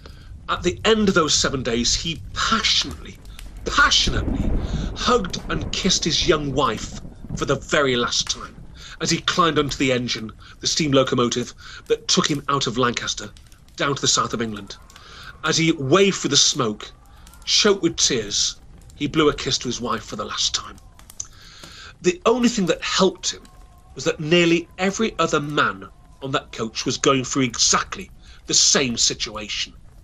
The train arrived at the south coast of England and made its way across the English Channel, and there they made their way to a horrible place called the Somme battlefield.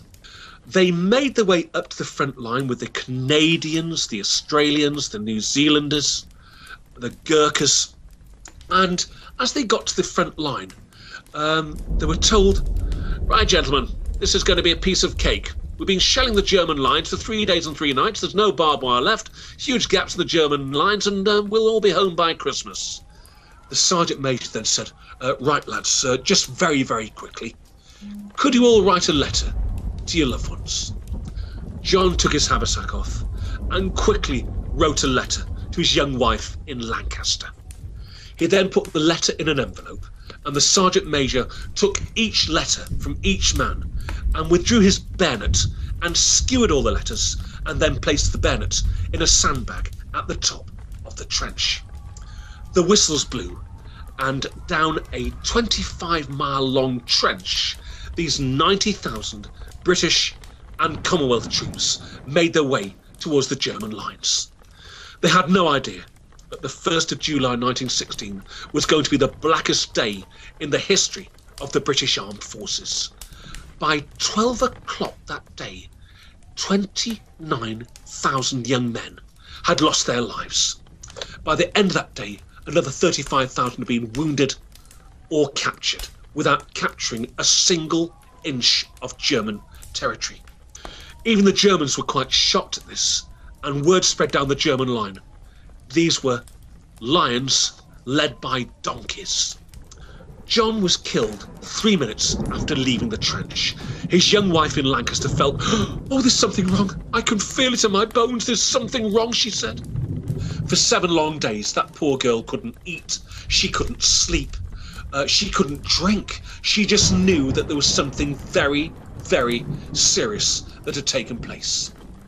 On the 7th day, the postman arrived and put a letter through her letterbox, which hit the doormat. She rushed to the door and gazed down at the letter and saw her name on it. She saw a strange tear in the corner of the letter and had no idea it's where the Sergeant Major's bayonet had pierced it. She opened the letter.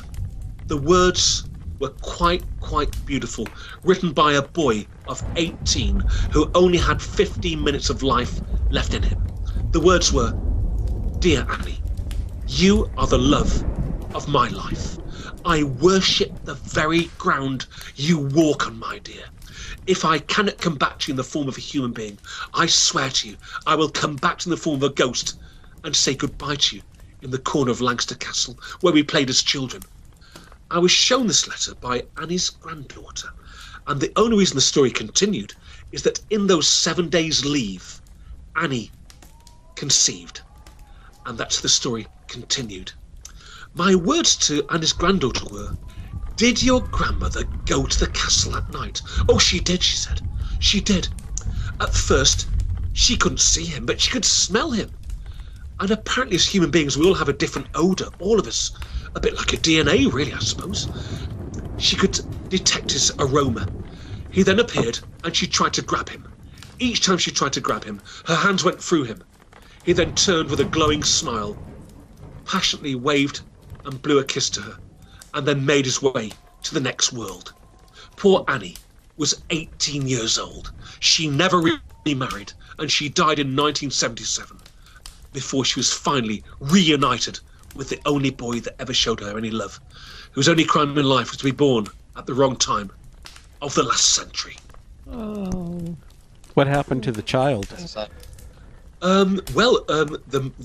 Annie actually, brought up the child by herself, and she got married, and that's the granddaughter, the girl that showed me the letter. I felt very, very touched as I read this letter, because it was written by a boy who only had 15 minutes of life left in him, and I felt very privileged to look at such a treasured family heirloom. And a lot of those words in that letter had become quite badly smudged. And Annie's granddaughter mentioned that when her grandmother opened the letter, the tears spilled down her cheeks and actually distorted the ink. Very, very touching. But of course, all over Great Britain, and I'm sure the USA and Canada, you will find war memorials with people's names that lost their lives at exactly the same age, of course. Shame, you're so young. Terrible shame, and but all over the country you see this, I'm afraid, all over the country.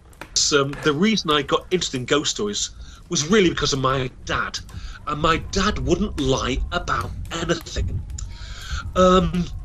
Way back in 1960, my father bought a beautiful old Victorian house. It was built in 1898. It was in the English Lake District, a lovely place, very near Windermere, which is a beautiful Lake District National Park. The house was isolated.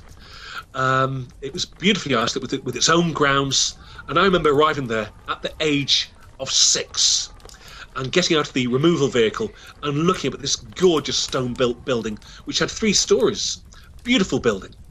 My mum and dad were very, very concerned about myself and my brother and sister, because we were all under 10 years old, and Dad made up the beds right away for us. And we all fell into a deep sleep after quite a long journey. But my mum and dad, of course, continued to work downstairs, unloading cutlery and other items, and they eventually, around midnight, made their own bed. Because it was a country house, the last job that needed to be done, really, would be the curtains. And my dad climbed into bed after a long journey and quite a traumatic experience, just moving house, if you will. He turned over and there was bright, bright moonlight illuminating the bedroom. He then heard the sounds of tiny footsteps, very, very tiny footsteps.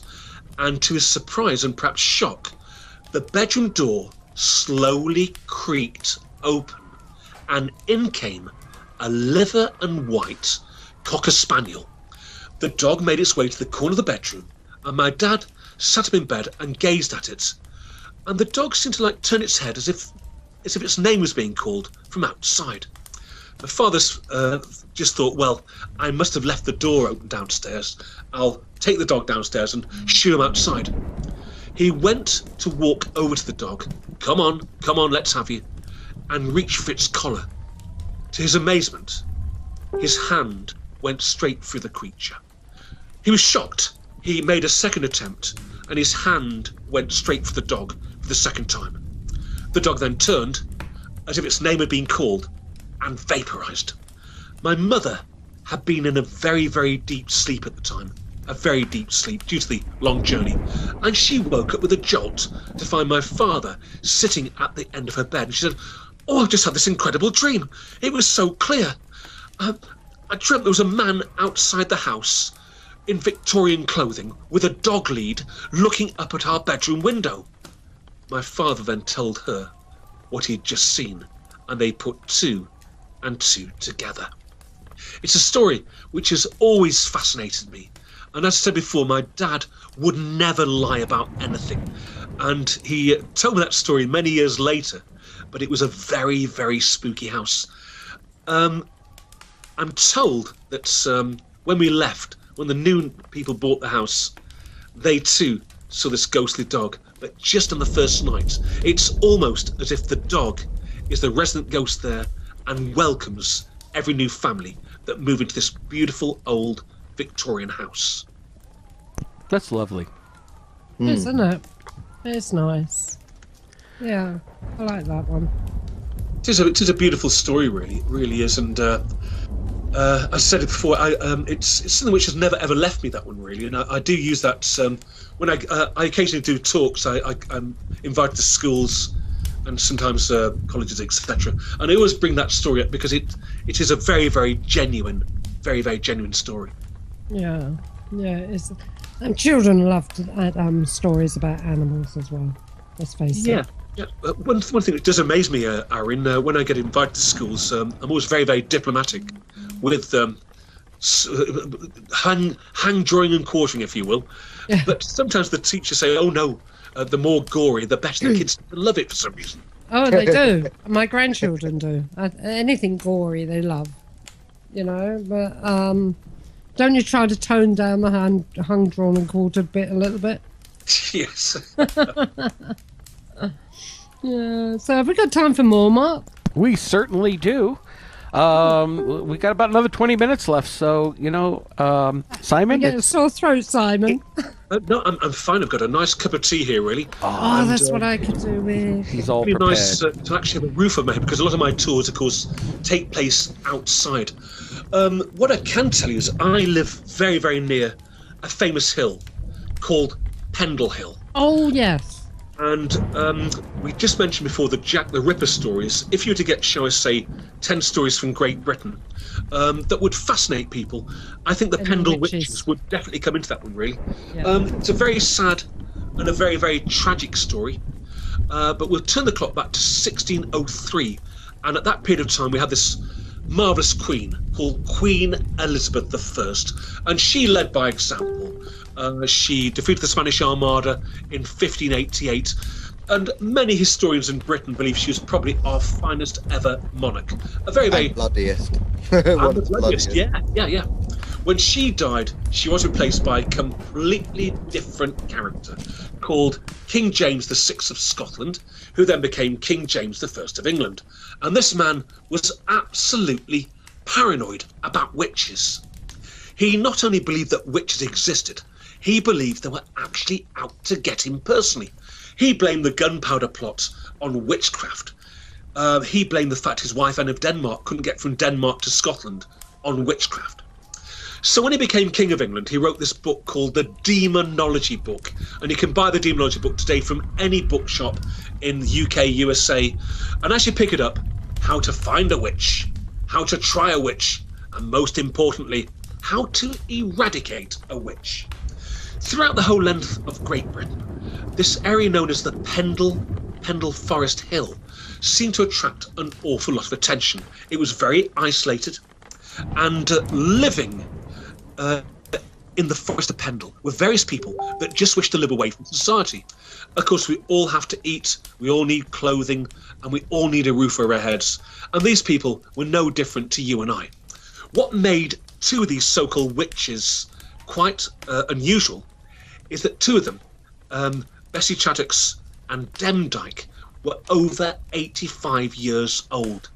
Life expectancy in 1612, if you were lucky, would be 35. These two women were alive and kicking. When I say Chattox and Demdike, their real name was Anne Whittle and Elizabeth Southern. Demdike lived in a stone cottage called Malkin Tower. It sounds great, doesn't it, really? But it was a little cottage in the forest of Pendle, with probably just one big room. Living with her was her daughter Elizabeth Device and her 3 children, James, Jeanette and Alison Device. Living nearby was Bessie Chattox, alias Anne Whittle, in the village of Newchurch in Pendle with her daughter Anne Redfern. Demdike and Chattox disliked each other intensely, because they were both involved in the same trade, which in the summer months would entail making herbal remedies. In the winter months, they would beg.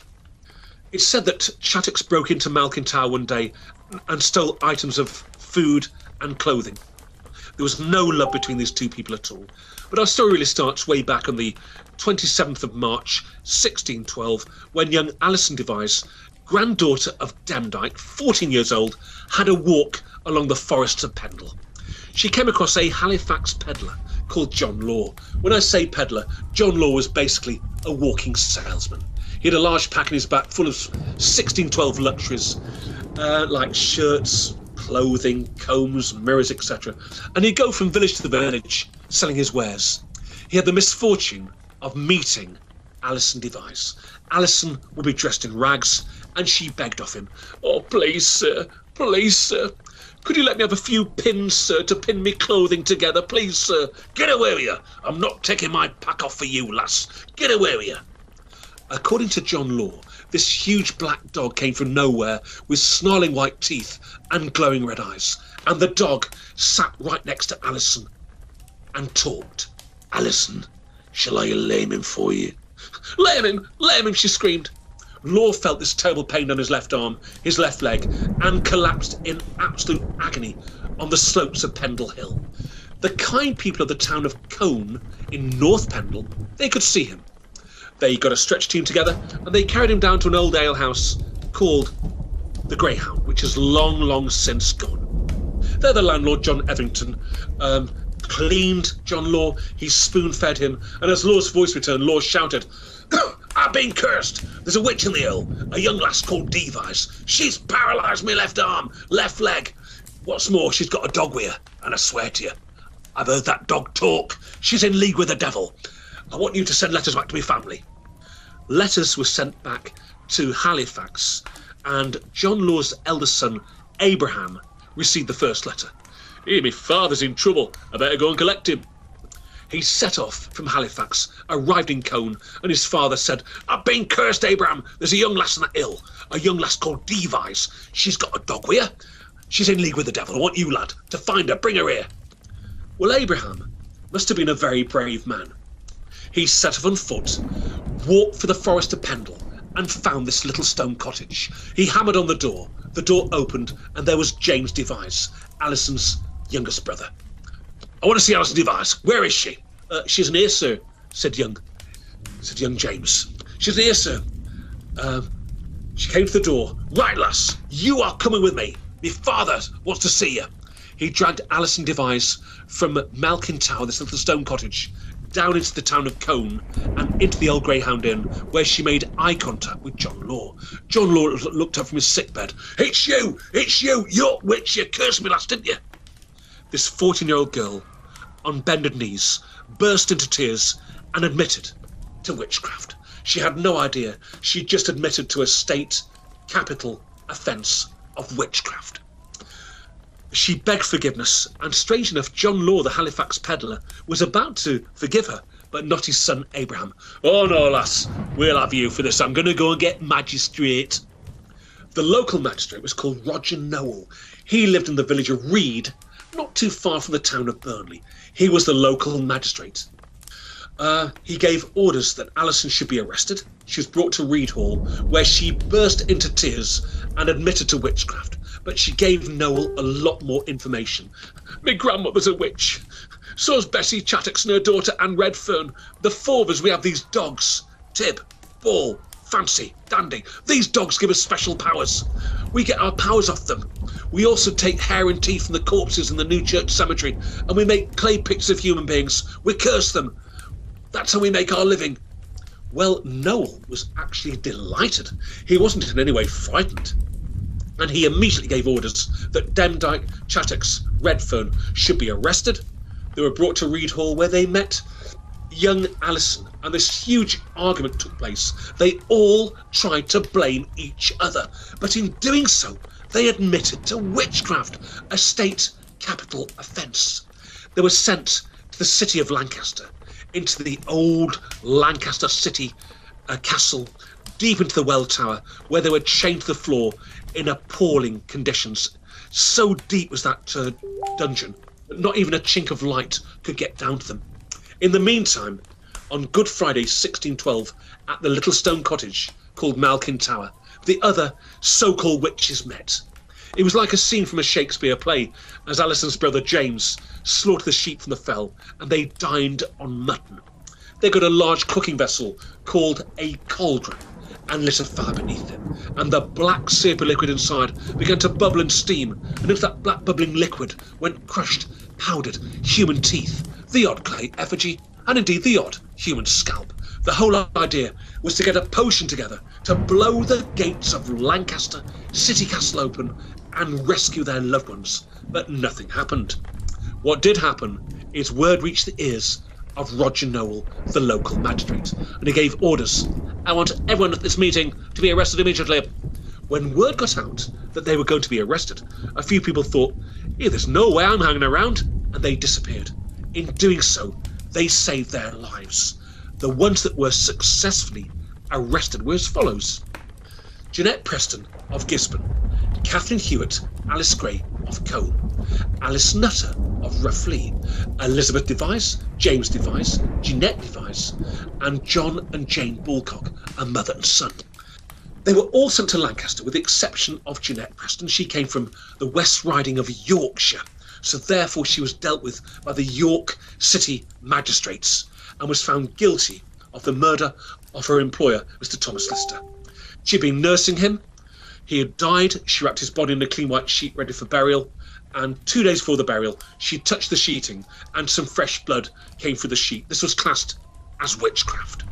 Her husband begged for her release. Villagers begged for her release, but the judge said, I'm sorry. The king signed her death warrant before she even arrived here. She was dead before she even arrived here. And Jeanette Preston became the very, very first of the Pendle Witches to be executed, way back on the 27th of July, 1612. In the meantime, the others are being held at Lancaster, with the exception of young Jeanette Devise, Demdike's youngest granddaughter. She was kept at the home of Roger Nowell, the local magistrate, and for the first time in her life she had nice clothes to wear, 3 meals a day, and a lovely warm bed to sleep in. After all this period of time, she's only too happy to incriminate her whole family. Now, what makes the story quite intriguing is that Demdike, Chattox, Anne Redfern, Elizabeth Devise, James Devise, and Alison Devise all admitted to witchcraft. However, 3 people didn't: John and Jane Bulcock and Alice Nutter. Now, in those days, women in this country had no rights whatsoever, and it was believed by some men that women didn't even have a brain and were incapable of using a brain. And when it came to male chauvinism, this was a horrible period of time for women in this country. One of these so-called witches was a lady called Alice Nutter. She was very wealthy and extremely intelligent. She could read and write. She owned land on the side of Pendle Hill. With her husband, she got very, very annoyed when other farmers were taking her land and pushing her fencing back, and she was losing cattle and sheep, and she got very annoyed. She said to her husband, look, I'm a woman. I can't complain, but you can. You need to go to Lancaster to get our land disputes sorted by the judges. I'm too scared. Well, I'll go, she said. She made the very brave decision to go by herself, and she walked into a court session at Lancaster City Castle to the words of, there's a woman! It's a woman! Get her out! It's a woman! There's a woman in the castle! Get her out! Alice grabbed hold of furniture, and the wardens tried to tug and pull her away from the furniture. She wouldn't let go of her grip. And they said, well, let her have her say. And in one afternoon, Alice Nutter, she won all her land disputes, but she made a real enemy of Roger Nowell, the magistrate. And he thought, this woman has really embarrassed me. Also, John and Jane Bulcock, these other farmers, they have embarrassed me as well by complaining about land disputes. I can kill 2 birds with 1 stone here. He had his trump card up his sleeve, young Jeanette. He picked Jeanette up wearing a lovely dress and put her on top of a desk in the jury in the courtroom, and she shouted to the jury, me grandmother's a witch, me mother's a witch, me brother's a witch, so's me sister. And Nowell pointed at Alice Nutter and John and Jane, the 3 farmers. Are these 3 here? Were they at the Good Friday meeting at Malkin Tower? They were, sir. They were, sir. A look of horror came across the 3 of their faces, and Alice Nutter, to use a modern term, knew she was indeed being stitched up. She was found guilty of the murder of Henry Mitten of Reffley, a village not too far from where she lived, because he wouldn't give her a penny. In court, she said, "Look, I don't need to beg. I'm a woman of wealth. And secondly, I don't know these people. I've never seen them before." But she knew she had indeed been set up by young Jeanette and indeed the magistrate, Roger Noel. The Pendle Witches were all executed on the 20th of August 1612, city of Lancaster, in front of huge, huge crowds. Watching that day was young Jeanette Devise, holding the hand of the local magistrate. She watched the whole family perish, and indeed John and Jane Bulcock and Alice Nutter as well. And as soon as they stopped twitching the pillory, Noel said, "Goodbye." And she said, "What do you mean, goodbye? I'm not going back to that lovely warm room and those 3 meals a day and those nice clothes. Goodbye." He'd used her, and the poor girl made the long journey by herself, back to a cold and empty cottage in the forest of Pendle. The following day, Roger Noel was sent down to London to meet the King, where he was knighted and made High Sheriff of Lancashire. The 2 circuit judges, James Altham and Edmund Bromley, were also knighted, and the clerk to the courts at Lancaster was a young boy of the name of Thomas Potts. He had no idea, but he was going to make a lot of money out of a book which he produced next year in 1613 called The Wonderful Discovery of Witches in Lancashire, which earned him an absolute fortune. What we do find amazing about Pendle Hill is when the snows come to Pendle Hill, the last piece of snow to melt is always in the perfect shape of a white witch. And if you go to Google search and put the White Witch of Pendle, you will see that actual last piece of snow melting in the perfect shape of a white witch. And there we have the Pendle Witch story. Oh, I'm going to do that. I'm going to have a look at that. Fantastic. Is there any other stories of them actually haunting? We've only got a few minutes left, but do you know whether there's any ghosts of them walking around? Well, I do take regular groups onto Pendle Hill. I will tell the story like I've just told you now. And they do bring mediums with them. One or two are exceptionally good, actually. One of them, a young lady called Caroline from the city of Nottingham. And what has happened on a few occasions, when I've done the story, Caroline then takes over.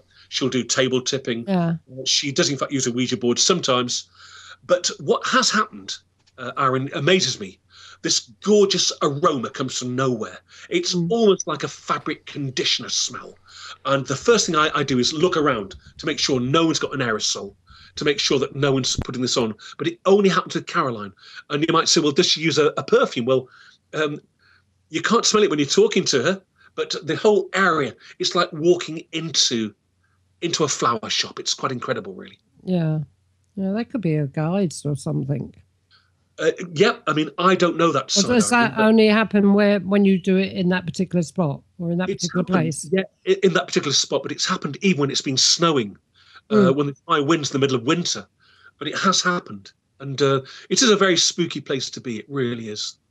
Oh, amazing, absolutely amazing, lovely story. Well, good story actually to finish off with, isn't it, Mark? It's a wonderful story, and of course I'm going to have to segue that into a shameless plug for one of our books with Glenatye Publishing, The Demdike Legacy by author Barry Durham, who's written a whole series of books on the Pendle Witches in modern day. And this is one of those stories I could actually listen to you talk about and know a little bit about the background, but you told it so brilliantly. So that's the Demdike Witches. Demdike Legacy. Barry Durham, found at Glenatye website. Glenatye.com. Our publishing company. That's our shameless plug for the day. The Salem Witch Trials, of course, that was indeed another British court in what would have been a very similar story too, isn't it? Very, very, very similar. Yeah, with a child. Yeah, Massachusetts. Yeah, Salem, and again they used a child witness, and they did in fact base that trial on the Pendle Witch trial again under British law. But a lot of people did suffer terribly due to the greed of other people, and of course, male chauvinism was a terrible thing in those days. Yeah, still is today. It is indeed. It is indeed. And for those of us MCPs, male chauvinist pigs, thank you, Victoria's Secrets. Anyway, and Baywatch. So, well, we have come to the end of the show. Simon, thank you so much. These stories are wonderful. Can you tell people how they can get in touch with you and learn more about your tours? Thank you very much. Yes. I run my own tour company business. I'm the only employee, by the way. It's called www.tophattours.co.uk. You'll find all the stories there on the website, but I'll also have a lot on YouTube as well. And I started this series called Ghostly Tales from the Grave by Simon Entwhistle. You'll find those on YouTube, and there are some pretty gripping stories there. Wonderful. You need to write a book, Simon. I have done, dear. I've got a book called Ghostly Tales of the Unexpected. And that can be found? The Unexpected. And you can get that on Amazon, in paperback, or indeed Kindle as well. Okay. And can people find you on Facebook and Twitter? They can indeed. I'm on Twitter and Facebook. Lovely. Fantastic. There you are, people. Well, there's no excuse not to get in touch with Simon Entwhistle. There we go. Greatly appreciated. Mm-hmm. Well, that's the end of our show. So I just want to thank Before we go, Mark, where can we be found? Well, we, as Paranormal UK Radio, the show, is airing every Wednesday night on the Paranormal UK Radio Network, 9 p.m. Greenwich Mean Time, 8 p.m. Eastern. We are also on the Dark Matter Digital Network on Monday nights from 10 to midnight Eastern Time. So tune in, and you can also get our podcasts on Podbean, iTunes, Stitcher, and we are also streaming live now on the TuneIn radio app as well as TalkStream Live. And of course, the exciting news is that with the expansion of everything, that myself and Neil are soon going to be doing our own little chat show, and that's going to be called the Paranormal Peep Show, and that will be out. We're launching that in January. Yeah, we haven't got a date yet, but we're launching it in January 27. The Paranormal Peep Show with Andrew Chaplin and Neil Geddes Ward. Woohoo! Yes, indeed. Just a quick message for those in the southeast of England. For those who remember the Ashley Severini interview in Halloween time, he's actually doing a ghost hunt for High Wycombe Paranormal. And this will be on the 27th of December. And it's at the West Wycombe Golden Ball. But you do need to book tickets in advance. You can't just turn up. And tickets are available at www.wycombeparanormal.com. And I'm actually one of the guest mediums there. So if you want to meet me in person, then get onto the website and book a ticket. Thank you. Oh, that sounds brilliant. Great. Looking forward to it. I can't wait. Okay. All right, everybody. Well, have a wonderful, happy Christmas, as you say over there. A spooky Christmas, a paranormal Christmas, a macabre. Christmas full of spirits. Yes, I'll have my glass full of spirits the whole weekend. One at a time. I said I'll have my glass full of spirits all weekend. I'm sure you will. Okay, Simon, thank you very, very much for coming on the show and telling us these brilliant, absolutely brilliant stories. All right, thank you everybody for listening, and have a wonderful Christmas, and we'll see you all in the new year. Yeah. Yes. Happy Christmas, everyone. Happy Christmas.